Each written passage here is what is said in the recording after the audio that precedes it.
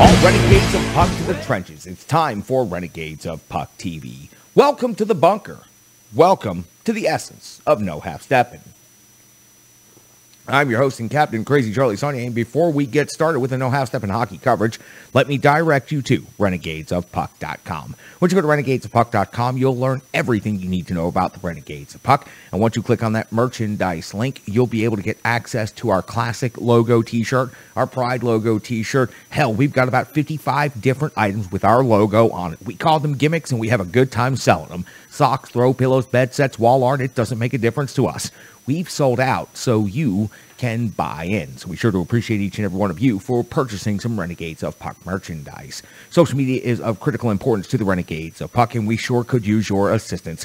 Recruiting efforts are underway on all social media platforms. We would love it if you would subscribe on YouTube, and then let others know to subscribe to our platform on YouTube at Renegades of Puck. Once you see Renegades of Puck TV posted there, pass those links around on your Facebook feed. Listen, if Facebook is not your preferred method of using social media, then please pass those links around on Twitter or let people know on Instagram. You can find the Renegades of Puck on all of these different social media platforms. You can also find us on SoundCloud, but we will be moving the audio version of the podcast to a new platform coming right around the beginning of the NHL playoffs. Stay tuned for details on that soon. Also, our behind-the-scenes live stream Twitch. It's a great community. We're having a lot of fun, fully interactive, and I've got the opportunity to answer questions and respond to the Renegades as the show is being recorded right here on Renegades of Puck TV, and that is happening all on Twitch. If there are second takes, mistakes, or F-bombs, that's where you'll be finding them. We're having fun. It's live. It's interactive,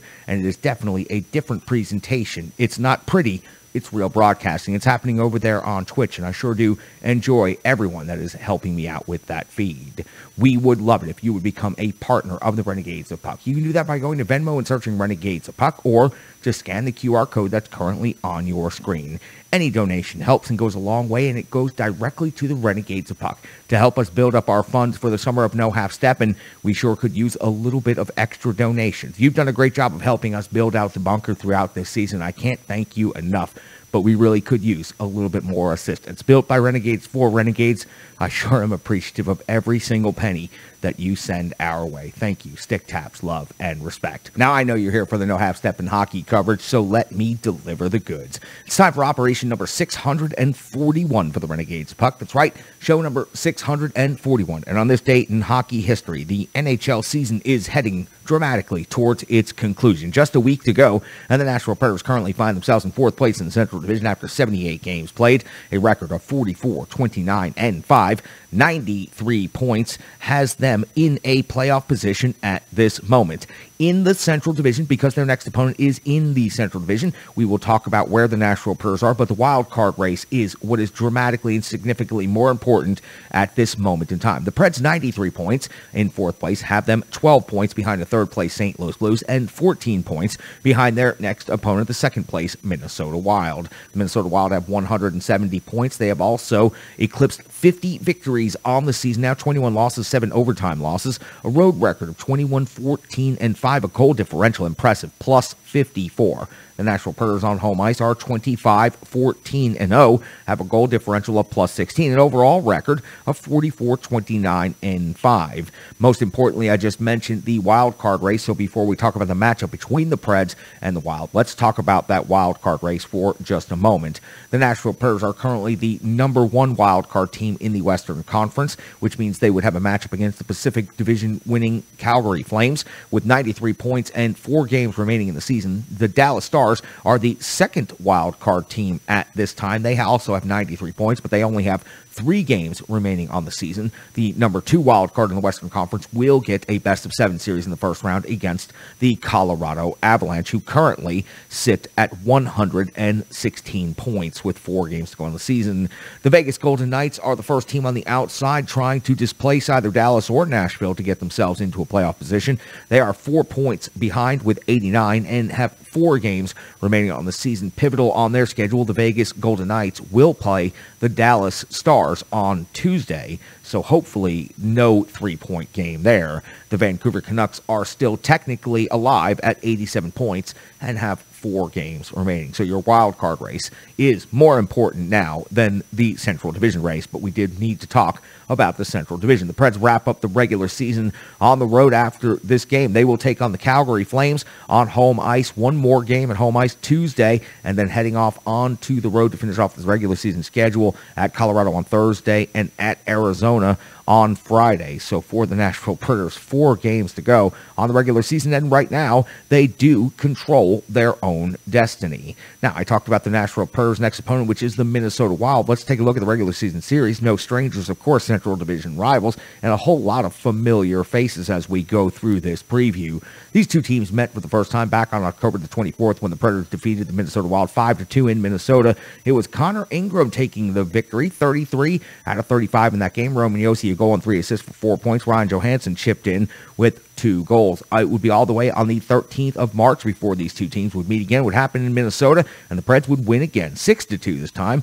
Big Save Dave got the victory, 26 out of 28. Roman Josi, again a big night, 2 goals and 2 assists for 4 points. Philip Forsberg, also a big night, 2 goals and 1 assist for 3 points. They would flip to Bridgestone Arena on the 5th of April, but the score would remain the same as the Nashville Predators would score another 6-2 victory over the Minnesota Wild. UC Saros this time getting the victory, 47 out of 49 in that game. Johansson gets the hat trick. Roman Josi, another huge night, 1 goal and 2 assists for 3 points. So for the Nashville Predators on the season, a record of 3-0 against the Minnesota Wild, collecting all 6 points that were available, and they've had 3 different goaltenders score victories against this Minnesota Wild team. And the captain, Roman Josi, is having a season just against the Minnesota Wild. 4 goals, 7 assists for 11 points in just 3 games. I cannot wait to see what he is going to be able to do tomorrow at Bridgestone Arena against the Minnesota Wild in the final regular season meeting between these two teams. Now, the Minnesota Wild, you go and take a look at their most recent action, and of course, it's impressive. They have 107 points on the season, so let's just look at the most recent of 5 games. On the 16th of April, it was a 6-5 overtime loss at the St. Louis Blues, and the next night, a 5-4 overtime win versus San Jose. On the 19th, a 2-0 victory at Montreal, a 6-3 win versus Vancouver on the 21st, and on the 22nd, a 6-3 win versus Seattle. Taking a look inside the matchup, the rankings, and the numbers between these two teams, it is, of course, the Minnesota Wild leading in goals for highly impressive number 3.72. That is 5th best in the league. The Nashville Predators at 3.15 is 12th overall in the NHL in goals against. The Preds are actually ahead in this statistical metric, 14th overall in the NHL, giving up 2.96 per game, while Minnesota's giving up 3.04. In shots for, the Preds are 23rd in the NHL, while Minnesota is 11th, generating 32.5 shots on net per game. When it comes to shots against, they're both in the teens, with Minnesota at 15 and Nashville at 19. You might find this one interesting. Note the Nashville Predators have the more impressive power play, converting at 24.2% on the season. That's 7th best in the NHL. Minnesota is at 22.3%, which is 11th best in the NHL. The penalty kill is in favor of the Nashville Predators. Neither unit very impressive. The Preds penalty kill unit is rated 19th in the NHL, and they have been getting lit up as of late, 79.1%, while the Minnesota Wild power penalty kill is 24th in the NHL, 75.7%. Now, every NHL team has a collection of incredibly high-skilled individuals, but this season, both of these rosters are seeing highly impressive, record-breaking performances, and a lot of these names are going to seem awfully familiar to you Nashville Predators fans. Let's take a look at the Minnesota Wild updated stats as of this evening. Kaprizov has broken the 100-point mark now at 101. 45 of those are goals, 56 assists. Kevin Fiala having a career 32 goals, 50 assists for 82 points. Zuccarello at 24 and 55 for 79. Hartman at 33 and 29 for 62. And Eriksson Ek has 23 goals and 21 assists on the season for 44 points. The captain, Roman Josi, leads the Nashville Predators in scoring and now has reached 90 points on the season. 21 goals and 69 assists. Matt Duchene, second on the team in scoring. 40 goals and 39 assists for 79 points. Philip Forsberg's at 39 goals and 38 assists for 77 points. Ryan Johansson's got 23 goals and 36 points for 59 points. And Mikael Granlund is at 10 goals and 45 assists for 55 points overall. UC Saros in net, 38, 25, and 3.918 save percentage, 2.63 goals against average.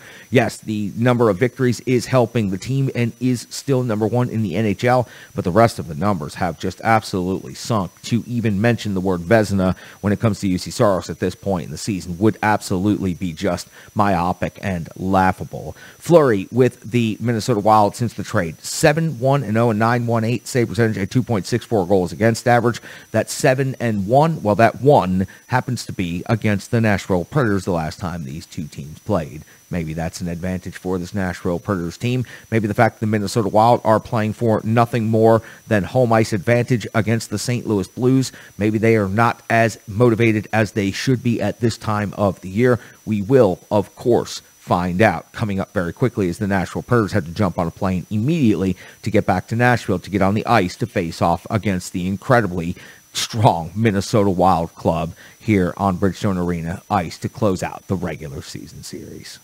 It's now time for the Rebirth Sports full game recap. Rebirth Sports, you can find them at rebirthsports.com. You can also find them on social media, Facebook, Instagram, and Twitter. Not just jersey makers, hockey tailors, and they can outfit your entire hockey operation. I encourage each and every one of you Renegades of Puck to reach out and check out their work online. Again, you can find them at rebirthsports.com. You know that I have worn Rebirth Sports threads in many different rinks and occasions all over the United States of America, whether it is skating in league play right here in Middle Tennessee for the Mighty Drunks and winning Stanley Kegs, or if it is playing in charity events like the Wish Cup, heading off to Lake Nokomis and skating the United States Pond Hockey Championships, or wherever it is that I might be playing hockey. Everywhere I'm skating, people are always asking, where did you get those threads? And it's the best conversation I get to have because it's all about Rebirth Sports. They're great people, they're great partners, and I sure am appreciative to have them in the trenches with the Renegades of Puck. Now, let's get to that Rebirth Sports full game recap. Let's go all the way back to April the 23rd of the year 2022 when the Nashville Predators were in Tampa Bay to take on the Tampa Bay Lightning, and John Hines deploys his lines in the following way. Cousins, Johansson, and Cunnin, Forsberg, Granlund, and Duchesne, Trennan, Sissons, and Janot, Luff, McCarron back in the lineup, and Tomasino. Yossi and Fabro, Ekholm and Carey, Borowiecki and Benning are your defensive pairings, and UC Saros gets the start in net. We are just 56 seconds into the first period, and UC Saros is intercepting Killorn's pass attempt that ends up being a shot on goal as it goes across the crease. At 1:16 of the first period, we see Forsberg off to the box, 2 minutes for tripping. Hedman picks up his 20th goal of the season. It was a one-time bomb from the high slot, giving the Bolts a 1-0 lead over the Nashville Predators. At 3:10 of the first period, Elliott comes up with a save on Luff. There's a scrum after the whistle, and Luff and Sergachev are off to the box, 2 minutes each. 5:11 of the first period, UC Saros comes up with a save on point off of the rush. At 6:20, Maroons off to the box, 2 minutes for elbowing. Elliott comes up with a huge save on Carrier from the slot area, then another save on Tanner Janot, and then another save with some scramble and some jam before the end of this PK. 10:59 of the first period, Sorelli's got his 17th of the season, giving Tampa Bay a 2-0 lead in the first period. He got behind the D, and this was an easy score as he was set up from the pass from the neutral zone. Tampa Bay again leads 2-0. At 11:19 of the first period, Tomasino hits the post from the sharp angle. At 12:58, Kucherov and Cousins are off to the box, 2 minutes each for some stick work. We see a 4-on-4 scenario that would come and go, and at 15:56, Foote would go off to the box, 2 minutes for interference. The captain, Roman Josi, would score his 21st goal of the season. It was a wrist shot from the high slot.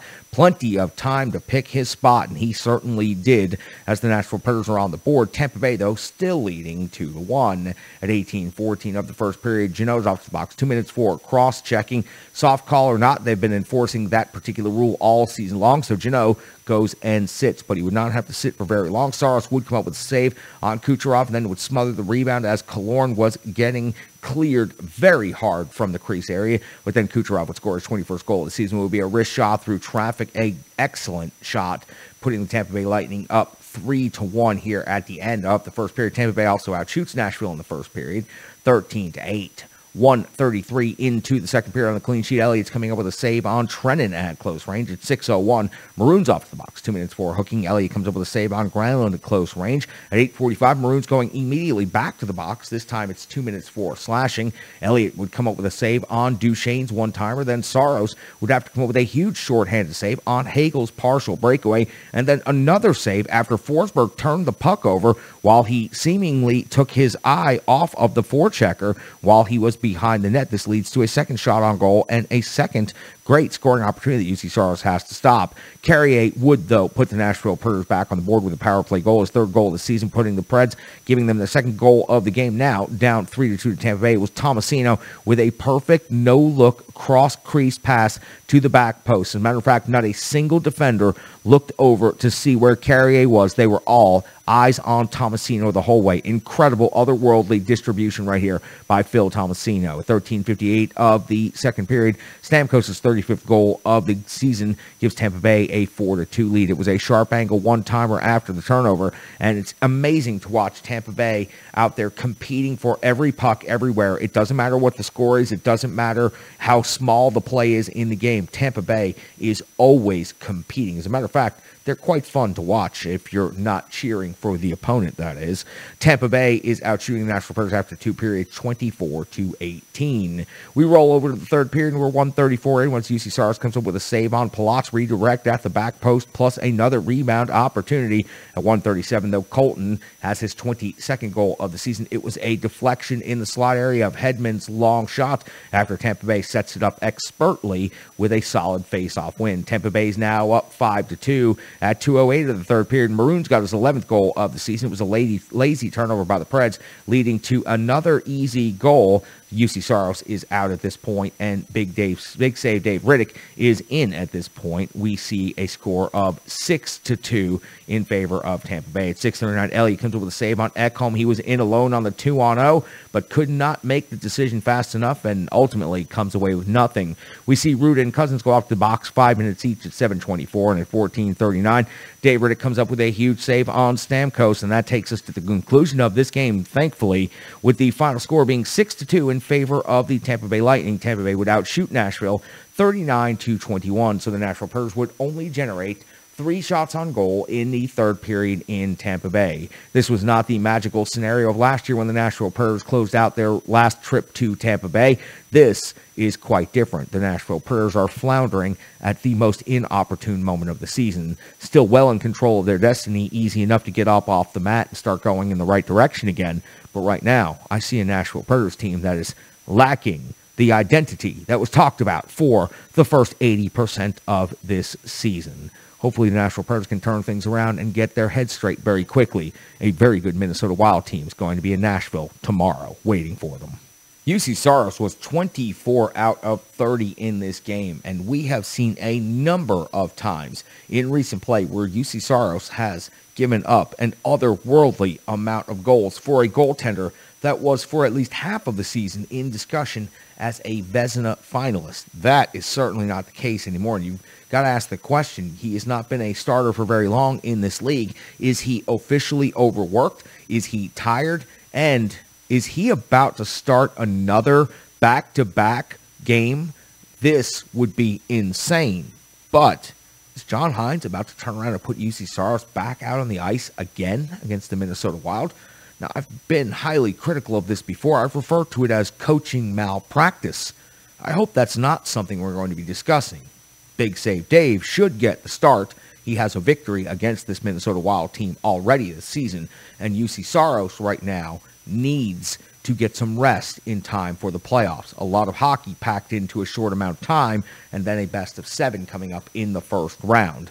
UC Saros does not need to be playing on Sunday. Mosh is off tonight, so we'll go ahead and move on and talk about Strong Style Fitness. Strong Style Fitness is an incredible partner here to the Renegades of Puck. We would appreciate if you would reach out and check out StrongStyleFit.com or on social media, Facebook, Instagram, and Twitter. 150 workouts by a certified personal trainer, all on demand and totally donation-based. That's right, Renegades of Puck. A certified personal trainer is ready to train you and ready to help you do that completely for free. So please, I've seen the results, I've experienced the results, and I know that you will too. Get up off the couch and get yourself moving, get yourself motivated. A happy Renegade and a healthy Renegade are the same exact thing, and Tracy over at Strong Style Fit is going to help each and every one of you get there. Trust me, I know. Just give it a try. All right, let's move on and talk about Roman Josi getting his 90th point of the season. He's the first D-man in 30 years to reach the 90-point mark. It would have been incredible to see him reach 100 points, but unless something absolutely insane happens here over the final 4 games of the season. I highly doubt Roman Josi is going to reach 100 points, but he has reached 90 points. He has broken the single season points record for the Nashville Predators in their franchise history, and it's been highly impressive to watch all season long. He's had a great season against the Minnesota Wild. Who knows what he is going to do in this game on Sunday. We'll be here to cover it and break it down, of course. And I got to ask at this point, where's the offense? Where is Eeli Tolvanen? Where is the identity? Where's the jam? Where's the sandpaper? Where's the grit? Why, with 4 games to go in the season, do I have so many questions about a team that still controls its own destiny and still has every opportunity to have the 2 versus 7, essentially? Yes, I'm still stuck on the old conference seedings matchup, but essentially to get the chance to play the division winner that they would prefer to play. So the Preds have a lot going for them, yet all I have going is questions. Sean C. Smith also has plenty of questions. So I'm going to let Sean C. Smith take over right now, give you his analysis, and then I'll come back, respond, and give you a little bit more of my analysis. He is from ontheforecheck.com. You can find him online on Twitter at SCSOTF. You can watch him right here on Renegades of Puck TV. He's the one and only Sean C. Smith.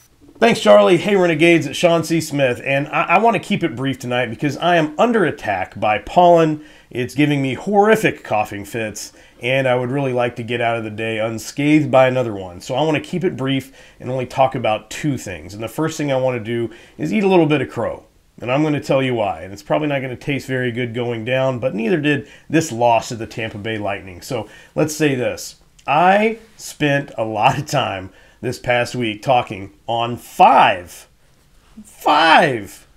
different Predators-related radio broadcasts, YouTube channels, podcasts, what have you, talking about what I like to call the TGT line, what some people are calling the youth line, whatever you want to call it. It's, of course, Philip Tomasino, Eeli Tolvanen, and Cody Glass. Now, what's interesting is, what was I saying on those 5 shows? I was saying that I really liked the way they looked, that they put up a lot of good offensive effort, and they were playing a strong defensive game too, and that I would love to see them, and I expected them to be a big part of this team moving forward. I thought McCarron was supposed to come back already, and they'd kind of wave that off to say, hey, let's let this line stay together. And then, almost as soon as I finished my last show, which was the Locked On Predators podcast with Nick S. Morgan, they sent Cody Glass back to Milwaukee.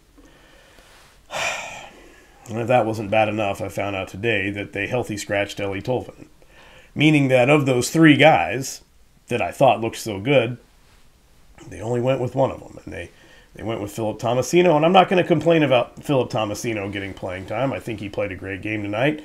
But the reality is, just because I think something looks good, just because you think something looks good, you know, the coaches, they're not always looking at the same things we're looking at. So I don't know if they're gearing up for a much more physical playoff situation than we're imagining, or they just really didn't think that was ready to come out of the oven and be what they needed it to be moving forward. So here's to hoping that next season we see that line reunited, or maybe even a little bit later this season. But I definitely liked the life that I saw out of that group. And again, can't say anything negative about Tomasino because I think he had a great game, especially with that great pass to Alex Carrier for that goal.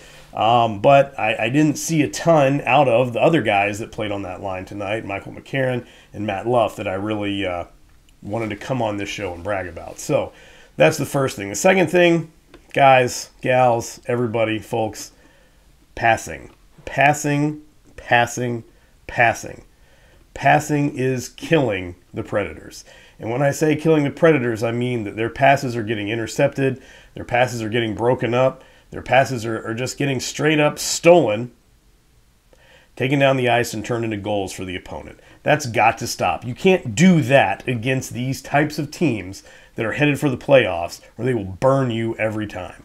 If that doesn't get cleaned up, you can't expect a very long run in the playoffs. Charlie, unfortunately, that's about all I have tonight. I'm going to go cough myself into oblivion. Signing off. You can find him on Twitter at SCSOTF. You can check out his work on theforecheck.com. He's got the intel that you need to know, and I sure do appreciate Sean jumping in the trenches with the Renegades of Puck. I also want to thank Stripe Digital Solutions for jumping in the trenches with Renegades of Puck. You can find out more about Stripe Digital Solutions by going to stripedigitalsolutions.com or Facebook, Instagram, Twitter. Stripe Digital Solutions helped me design the logo on the wall that you see right there. Helped me design the t-shirt that I'm wearing right now. Also has helped me build renegadesofpuck.com and maintains that for me today, and has helped me with my social media, my brand building, and just about everything else in the digital realm when it comes to running a small business and trying to get through, cut through, and fight through all of the different things that you need to do. You need a partner like Stripe Digital Solutions. That's why I encourage each and every one of you to reach out and talk to Brandy today. Believe me, you need the help. I needed the help. You need the help. Anybody trying to run a small business needs the help, and Stripe Digital Solutions can come through for you each and every time. Believe me, I've seen the results. I've experienced the results. And again, great people, great partners, and great work. I sure do appreciate Brandy over at Stripe Digital Solutions. This box score is easy as hell. No forward scored a goal, and that frankly kind of pisses me off in a game that was up and down like it was against Tampa Bay. But the way Tampa Bay dogs the puck and the way they compete for every single thing, it's not a surprise that none of these forwards were able to score a goal. Carrier and Yossi end up with your goals for the game. On the assist side of things, Duchesne, Forsberg, and Tomasino pick up an assist. Ekholm also picks up an assist. When it comes to shots on goal, it was Roman Yossi with 5. That led the team. When it comes to block shots, I see Granlund has 3 in this game. That led the team. When it comes to hits, I see 4 on the scoreboard for Fabro and also 4 for Janot, but that's frankly not good enough. The Nashville Preds should be delivering a lot more physical play against the Tampa Bay Lightning. The Tampa Bay Lightning were ready to engage from start to finish tonight on every single play. You had plenty of opportunities to play the body if you wanted to. Frankly, it's just disappointing. I'll cover that in the close before we head out of there. But first, I want to finish off the numbers. I want to finish off the metrics. I want to go over to the Renegade Analytics desk, and that's where Brian Baston comes in. You can find him on Twitter at Brian Baston. You can check out his work on theforecheck.com. He's got the charts you need to see and the numbers you need to know. He is the one and only Brian Baston. Welcome, Renegades, to the Renegade Analytics desk. I am Brian Baston, and I'll be here to talk to you about the Predators' playoff magic number update, as well as one big stat for tonight. Unfortunately, as you all just witnessed, Nashville put up a pretty pathetic effort against the Tampa Bay Lightning, losing 6-2 in a game that got close at times, but the Nashville Predators could never just close the gap against the Lightning, who were quick, efficient, and pretty much everything you want out of a playoff team as you come to the end of the regular season. That also means, unfortunately, with Vegas idle and Nashville losing in regulation, Nashville did not make any progress on lowering their playoff magic number, which remains at 5, meaning, again, 5 points gained by the Predators or lost by the Vegas Golden Knights. In other news in the playoff race, Dallas defeated the Seattle Kraken 3-2, which pulls them even with the Nashville Predators at 93 points, but they do remain in the second wildcard spot as they have played one more game. Unlike previous seasons where Nashville was chasing Dallas with Dallas having games in hand, this time Nashville has the game advantage, and so hopefully they'll still be able to keep a step even if something like today happens. And unfortunately, the Predators don't have much time as they come home and host the Minnesota Wild, a team that's very hot right now, even though they did defeat them earlier in the season, 6-2, earlier in the month. But with Vegas, they'll be hosting the San Jose Sharks tomorrow night, which San Jose is not a very good team, and so Nashville is going to have to take care of business on their end, if they hope to lower their playoff magic number and put some separation between themselves, the Dallas Stars, and the Vegas Golden Knights. Now, let's move on to one big stat. As we saw tonight, Nashville has been playing some pretty substandard hockey for what we consider to be average for this team. They have been on a whirlwind tour of potential playoff opponents and playoff teams, again with the Tampa Bay Lightning, the Calgary Flames, the Minnesota Wild coming up tomorrow night, as well as the Calgary again on Tuesday. Within this month, however, the Nashville Predators have struggled. In games where they have allowed 3 or more goals, after tonight they moved to 1-5-1 this month in games against teams that have scored 3 or more points. Their only win coming against the Chicago Blackhawks, who are already eliminated. 4 of their losses were against current playoff teams, and one of their single win was one of their losses was one of their losses, pardon me, was against the again eliminated Buffalo Sabres. Nashville is not getting a lot of help with shooting. Their red hot shooting sticks have been basically dormant, not just for lines like the Herd line, but the Forsbergs and the Duchesnes. They have been consistently scoring, but we haven't seen it on the hot streak that we have with the rest of the team as well. And so Nashville going into the playoffs, almost limping into the playoffs with goaltending, which can only, UC Saros or David Ridge can only stand so much, because this was UC Saros' 66th game of the season, which is quite a bit of a workload. And if the players can't come back and score goals and help this team create offense, the Predators are going to have a very short trip to the playoffs. But there's not much time left.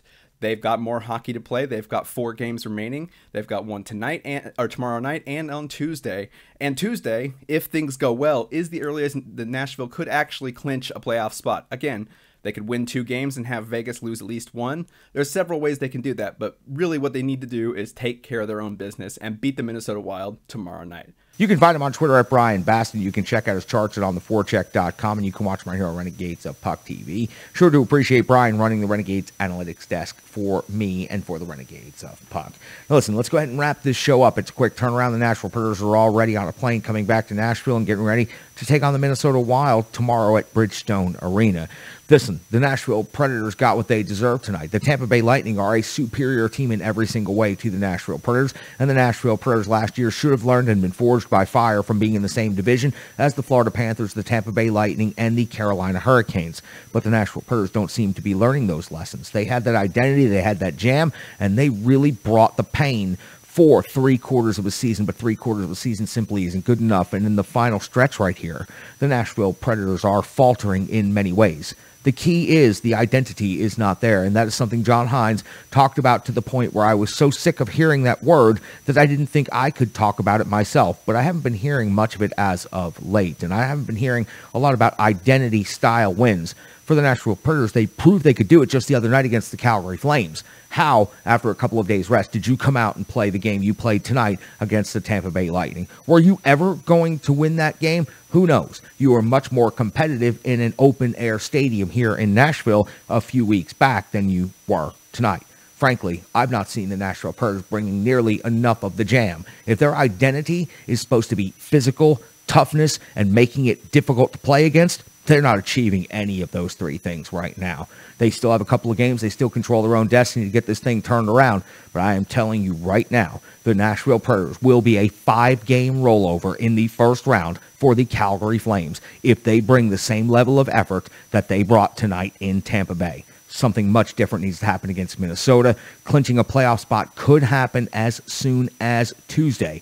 But the Nashville Predators need to take care of that business and then do a little bit of scoreboard watching until that game between the Preds and the Flames on Tuesday, which will be taking place the same time as the Dallas Stars and the Vegas Golden Knights. That's going to wrap it up from the bunker. I'm your host and Captain Crazy Charlie Saunier. Stick taps, love, and respect to each and every one of you for being willing to jump in the trenches and coming and hanging out with me for a couple of minutes and getting the goods from the Renegades of Puck. For Nostradamus, for Sean C. Smith, for Brian Baston, for the Ultimate One, for K. Perk, and of course for each and every one of the Renegades of Puck out there. I am your host and Captain Crazy Charlie Saunier. We'll be back in the bunker tomorrow, wrapping up the Minnesota Wild game, talking all things Nashville Predators hockey and playoff races. Stick taps, love, respect.